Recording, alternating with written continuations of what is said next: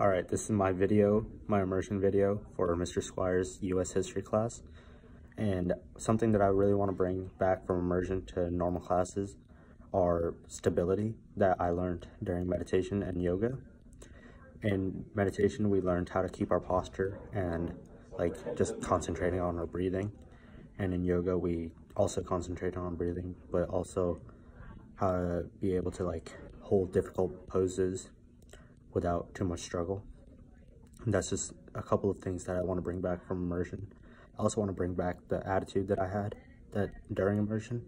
I feel like I had a very positive attitude, and I was open to a lot of new things, kind of like the Toshindo that we had throughout immersion, and also archery, learning how to excel. And the concentration that it takes during archery, I want to bring that back.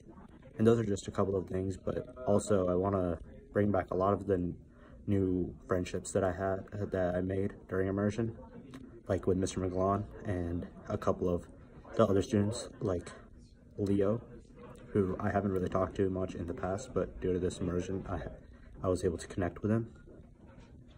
So yeah, those are just a couple of things. Thank you.